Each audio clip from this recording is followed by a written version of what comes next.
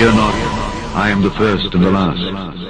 I am he that liveth and was dead, and behold, I am alive forevermore. I am the first and I am the last, and beside me there is no God. Once again, everything I've been told to expose is Satan's kingdom.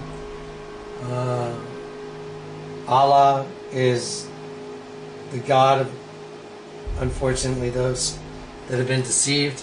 I'm going to show you, I'm always showing you the abomination that causes desolation. It's the serpent seed, or the alien inside the human genome. I want to show you how to perceive this in negative imagery first. Here's the eye. Here's the other eye. There's a star. This is a star. And when we move this, you'll see there's a pupil in it. It's in negative imagery right now. So we've inverted the colors. There's the eye. There's the eye. There's the mouth. This is a collective consciousness. It's the same as the street sign for San Antonio that has the alien on it. It's the same as the image of the Grateful Dead. It's the exact same concept. Washington Monument too. There's the right side up seed intersecting with the upside down seed, and in the middle it forms the all-seeing eye, which is what gave Satan his eye in humanity. Here's the all-seeing eye right here. This is the interconnection of the two sets, and if you study this yourself, you'll see that it interconnects the right side up and the upside down, which is everything I've been trying to show you. I want to show you down here, there's a goat, which represents the devil. There's the eye. There's the eye. These are the ears coming out and the horns.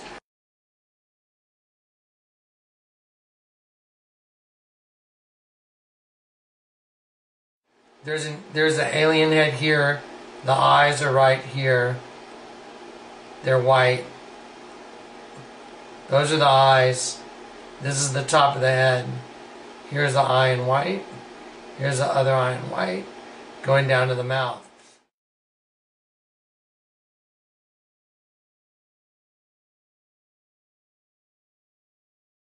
As I move it, you'll be able to see it. See how easy it is to see? One to them who call black white and white black. It's an alien facing that way, and it's a goat right there underneath. Same thing up here. Here's the large alien head. Here's the eyes are in the mouth. And it's the collective consciousness of the right side up and the upside down. And that's the Qur'an you're looking at. You're looking at the Qur'an. And they said when the sun rises over the west, the Mahdi has come. Look at the logo for Mr. Obama. It's the sun rising over the west.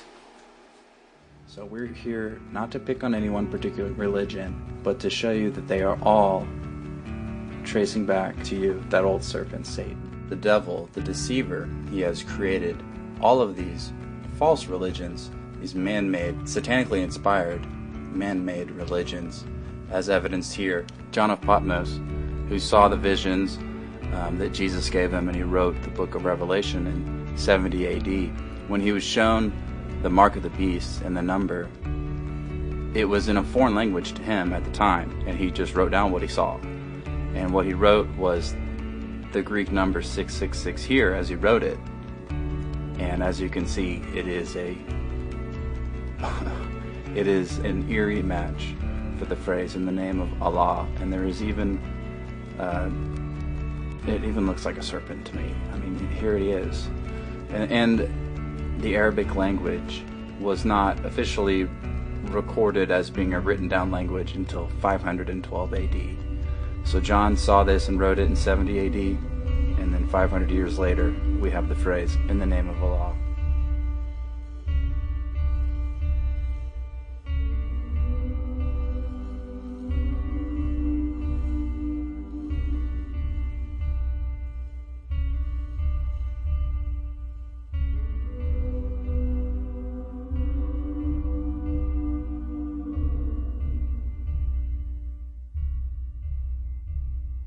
Here's the eye of the alien, right there. This represents the nose, right there at the bottom of the head. Top of the head, right there. It's pretty obvious.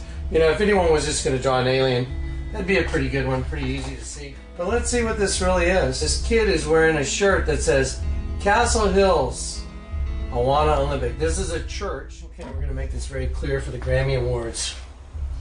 Alien equals abomination. I'll put an alien up on the screen now.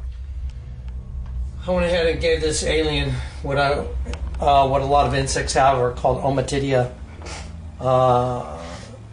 Insects that are in hives, like wasps, bees, ants. They have eyes like that. That's characteristic of hive type insects. I want to show you guys something. There you go. There's your abomination, and that's what a lot of people worship.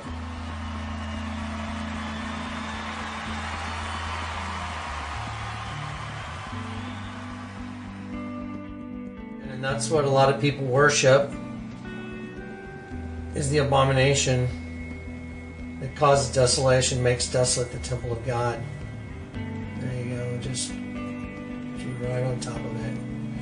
And there it is, right in your face. We'll give you a close-up of that so you can see how obvious and ridiculous it is. We're going to give you guys some more imagery of the abomination is an alien inside the human temple, the temple of God. And it's made desolate, the temple of God, and it's time for the destruction to come. It's got to be burned. We'll show you also Katy Perry's video a little bit, but if you look at Beyonce's video, it's just pure and utterly disgusting, and it's fornication. Now listen, don't condemn Beyonce. Okay, I don't want everyone hating on Beyonce. That's not what this is intended to do. You should pray for Beyonce. She is taken by the enemy, and she is literally wearing, an image of the abomination on her rear end, and a lot of people worship that.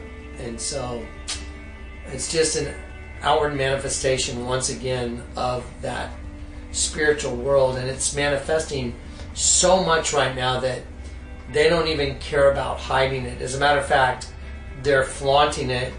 And when you look at the lyrics to Katy Perry's song Dark Horse, you're going to understand how they're bringing it to you. They want to bring it.